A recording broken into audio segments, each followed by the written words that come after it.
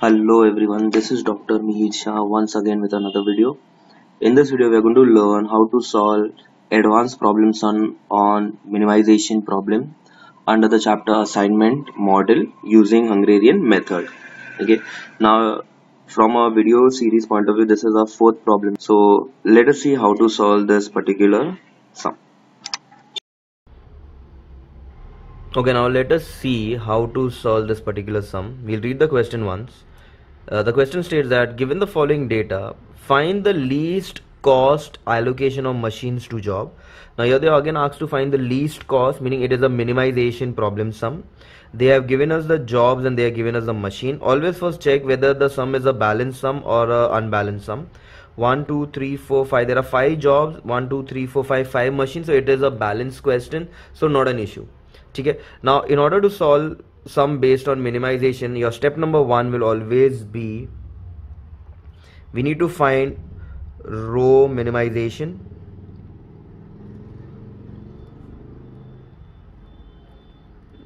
Now in order to find row minimization, we'll have to create a similar table as given in the question, and we'll have to find the new values of row minimization. So chalo, we'll make the columns.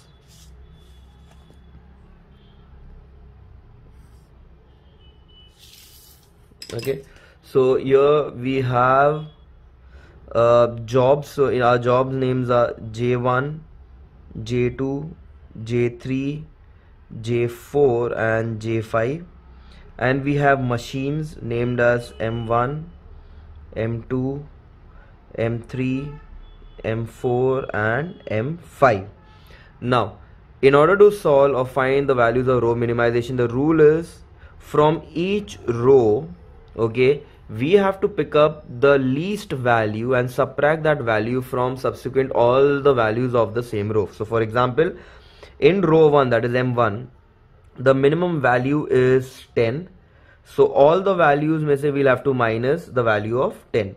So the values will be 12 minus 10, which is 2, 10 minus 10 0, 14 minus 10 4, 13 minus 10 3 and 16 minus 10 6. Okay, in the same way we'll have to solve for the second row. So the lowest value is 12, so 14 minus 12 is 2, 17 minus 12 is 5, 12 minus 12 0, 16 minus 12 4, 15 minus 12 3. In M3 the lowest value is 9, so 13 minus 9 is 4, 10 minus 9 1, 9 minus 9 0, 11 minus 9 we have 2 and 14 minus 9 will be 5. Similarly in M4 the lowest value is 8, so 12 minus 8 is 4, 8 minus 8 0, 11 minus 8 3, 14 minus 8 6, 10 minus 8 2. In the last row the lowest value is 9, so 9 minus 9 0, we have 2, 3, 1 and 7. So that's our step number 1. We need to find row minimization. Step number 2, we'll have to find the value of column minimization. Okay, now to find the value of column minimization, now we have to make the column minimization of the table of row minimization that we have got. So again we will create a similar kind of a structure where we have the jobs. Okay, we have the jobs and the machines.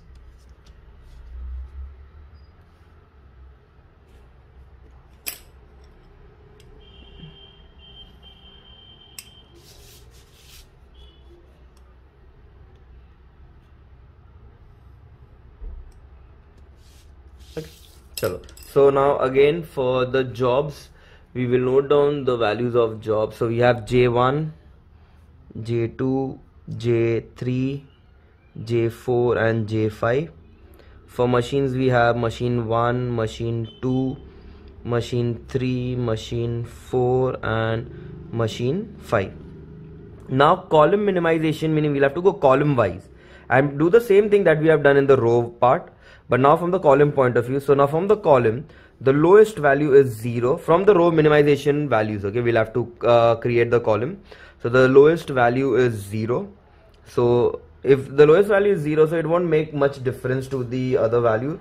So the values will be 2, because 2 minus all the value minus 0 will give you the same values.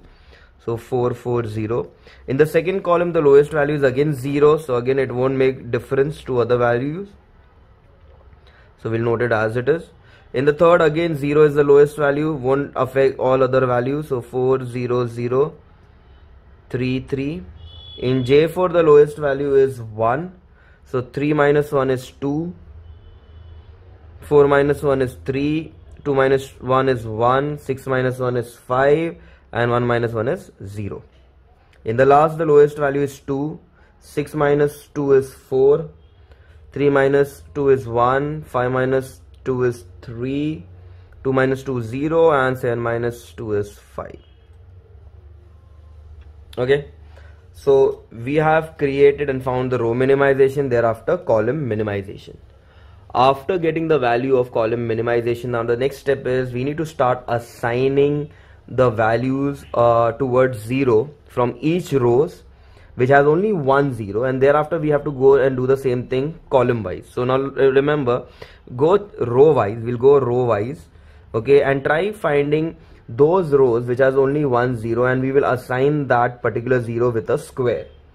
So now in the first row we can see there's only one 0, so we assign that particular 0.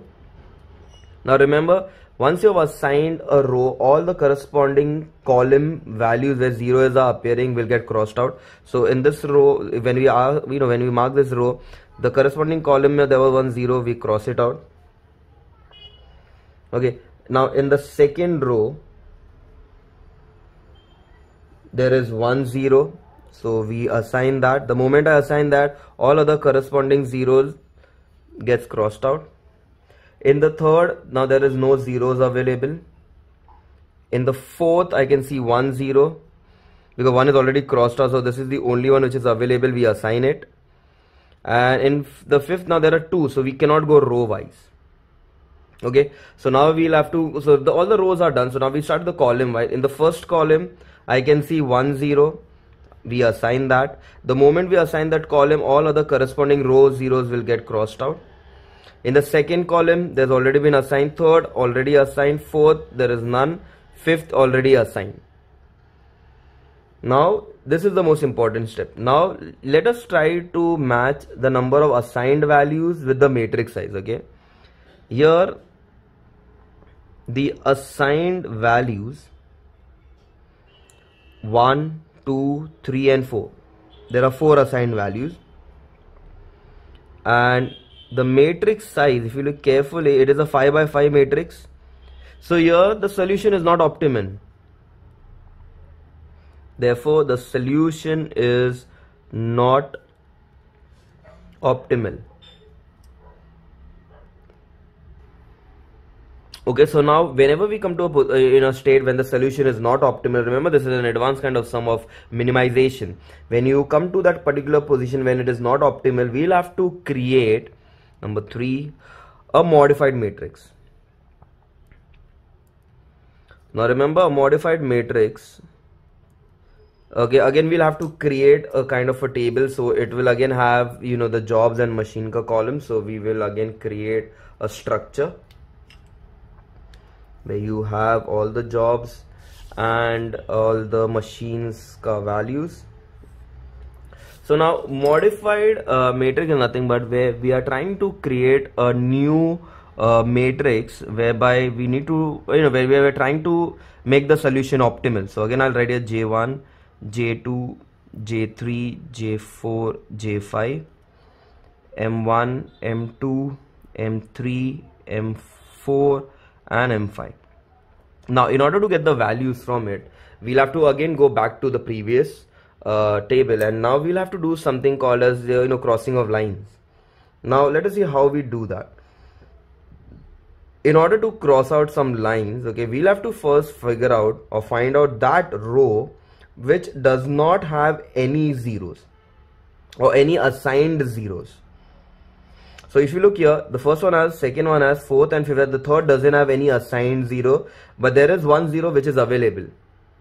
Okay, the moment we see that, we'll have to draw a line passing through a column. Okay, we'll have to call in whatever the corresponding column, draw a line passing through that. So that's our first crossing of line. After that, row wise, pick out those particular rows which has multiple number of zeros. Okay, now if you look carefully, the row 4th and row 5th both have 2 zeros. So we will do one thing, we'll have to cross those rows now. Okay, which has multiple zero, cross those zeros. Mark a line towards it. So we are going to cross it, 1, and this also, the 4th one also has around 2 zeros, so we cross that. After that, whichever row has possibility of zero, start cancelling that. So the first row has 1 0, so we cancel them out. Okay, so here we are done with the crossing of the lines. Now the rule is, once the lines have been crossed out and when the solution is not optimal, when we need to find the modified matrix, remember the values which haven't been yet crossed out, okay, which are unmarked basically. For example, 2 5 3 1 3 1 1 4, these values are not been marked out. Those all values may say you have to select one value which is the most least. Okay, so you'll have to select the least value. So if you can see carefully, 1 is the least value among the unmarked. So now the rule, remember the rule very carefully. Once you get the the value, the least value, that least value will get subtracted from all the unmarked values.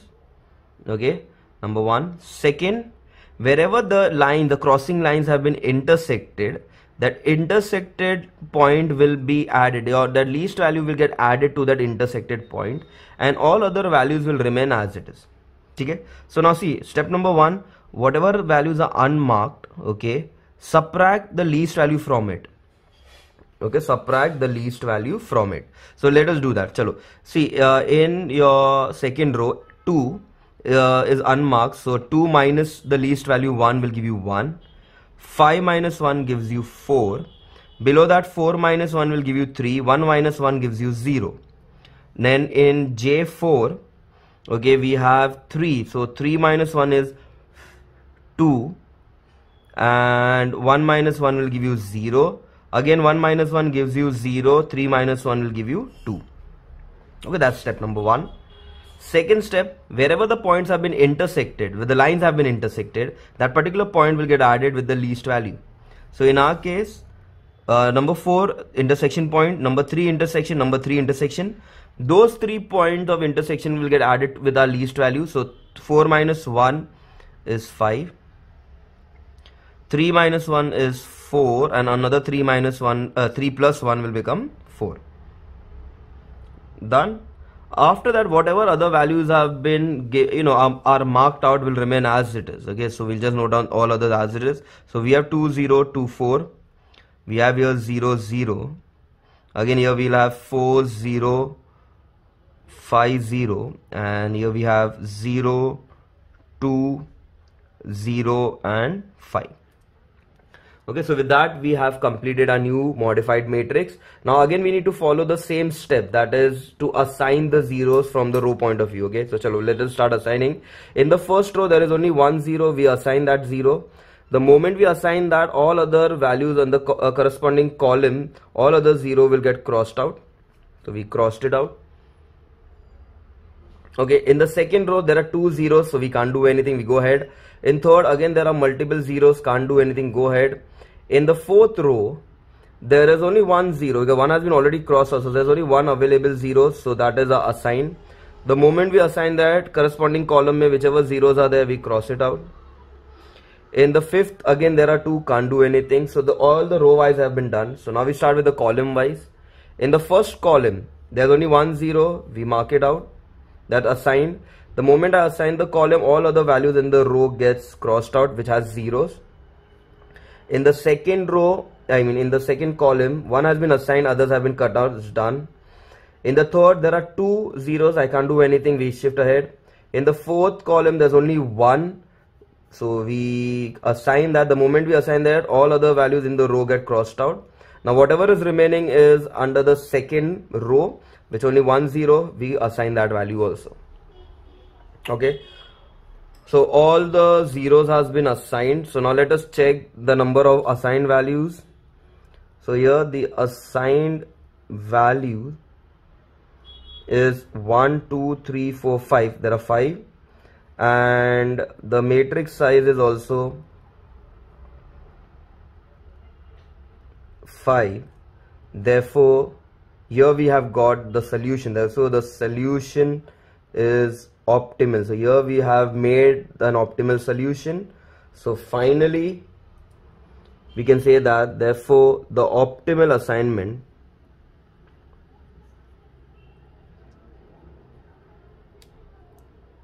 is, now let us check for machine 1, the optimal assignment of job was J2, the value for which is M1 J2 is 10.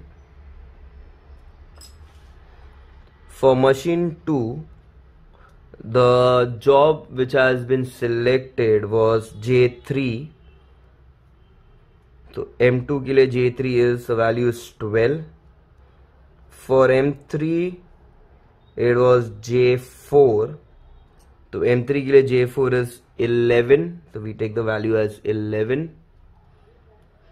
For M4 the value was J5, which is 10. And lastly for M5 the value was J1, which is 9.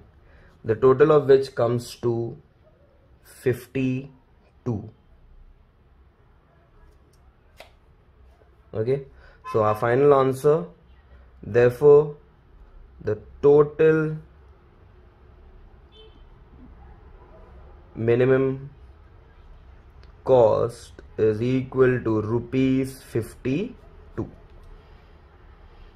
So with that, we were able to solve another advanced sum under minimization problem. Okay, I hope everyone have understood this. Same format we have to follow. We need to first find row minimization, column, mark the assigned values.